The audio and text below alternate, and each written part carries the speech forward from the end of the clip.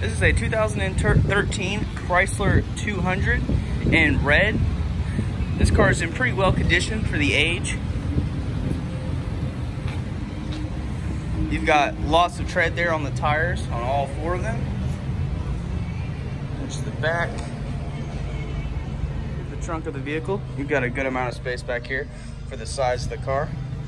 I'll take you down the other side here. Here's the driver's side of the vehicle. You have your automatic windows, locks, and mirrors right there. You have your trunk button, carpet mats all the way around. Your automatic seating controls will be right there on the side. These are cloth seats as well.